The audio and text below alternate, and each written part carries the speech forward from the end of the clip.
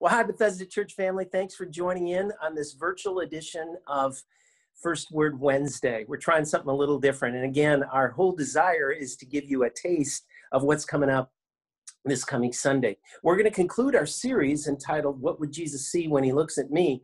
But maybe it would be more appropriate if we looked at the text this Sunday and just changed one word, and that would be, how does Jesus see me when he looks at me? How does Jesus see? Our text that we're going to take a look at is Matthew chapter 9, and it's the second half. There's kind of a repeat of what Jesus does. We see it almost the same language in Matthew chapter 4, at the end of Matthew chapter 4. Here it's Matthew chapter 9, and the passage of scripture said this, and Jesus went through all the cities and villages, teaching in their synagogues and proclaiming the gospel of the kingdom and the healing every disease and every affliction. And when Jesus saw the crowds, listen to what the scriptures say.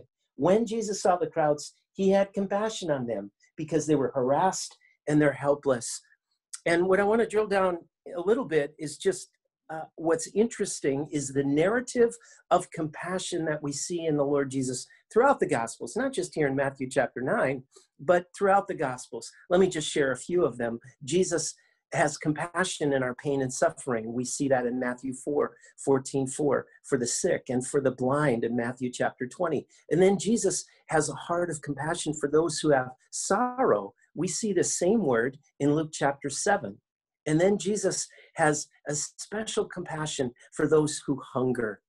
We see that word, same word, in Matthew chapter 15, verse 32, when Jesus feeds both the 4,000 and then when Jesus feeds the 5,000. Same word that we see in Matthew chapter 9, we see in this narrative of compassion throughout the Gospels.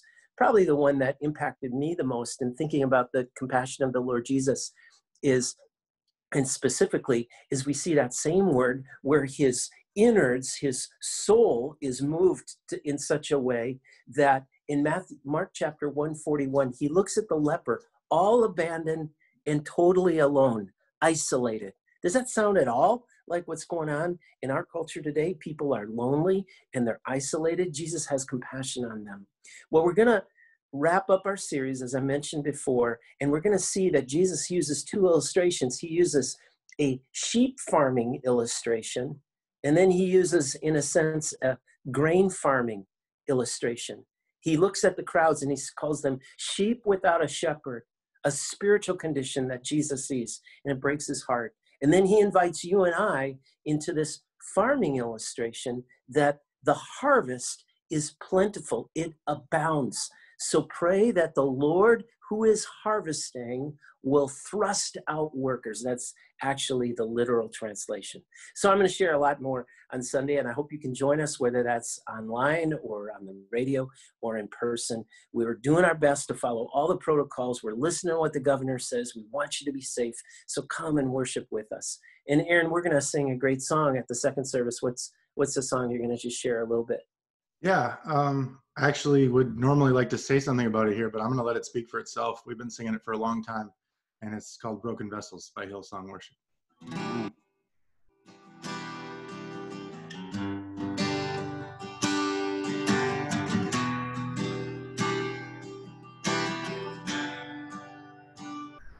All these pieces broken and scattered, in mercy gathered, mended and whole, empty-handed, but not forsaken. I've been set free. I've been set free. Oh, amazing grace, how sweet the sound that saved a wretch like me. Oh, I once was lost, but now I am found. Was blind, but now I see. Oh, I can see it now. Oh, I can see the love in your eyes, laying your yourself down,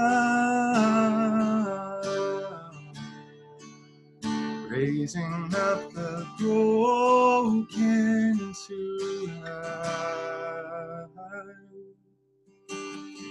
Think about that song kind of resonating with all of the people that Jesus touched and healed their diseases and every affliction. Can you imagine those people saying, you know, he touched me and he changed my life. Christ certainly has changed my life. I know he's changed Aaron's life. And if you don't know Jesus, he wants to change your life. He wants to come in and fill the hole that's in your heart. So God bless you. Hey, again, we're going to kick off Operation Christmas Child. So I got to slip that in real quick. Operation Christmas Child, second week that we're going to do it. You can pick up boxes at church or throughout the week. God bless you. See you Sunday. See you later.